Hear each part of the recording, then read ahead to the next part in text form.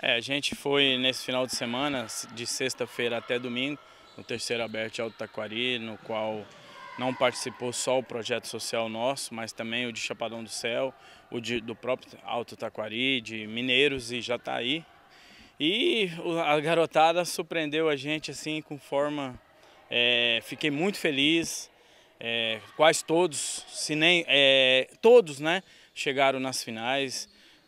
São classificatórios por classe, né? Segunda, primeira, terceira, iniciante, 12 anos, 14 anos. E o Tênis Kids, que é onde que a gente levou o maior número de atletas. Fizemos o festival de tênis lá, 16 atletinhas que chegaram nas finais. Então, muito feliz por eles. Trouxemos o maior número de troféus já feito pelo Projeto Todos no Tênis. E muito feliz por participação deles lá no torneio. Pastinha, você acha que essa atuação tem a ver com o incentivo que vocês têm aqui da Prefeitura, do Ministério Público da cidade?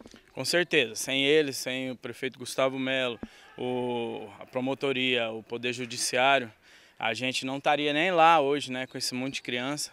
E agradecer eles sempre estar junto do Projeto Todos no Tênis. A gente trabalhando aqui dia após dia, no solão da tarde, né?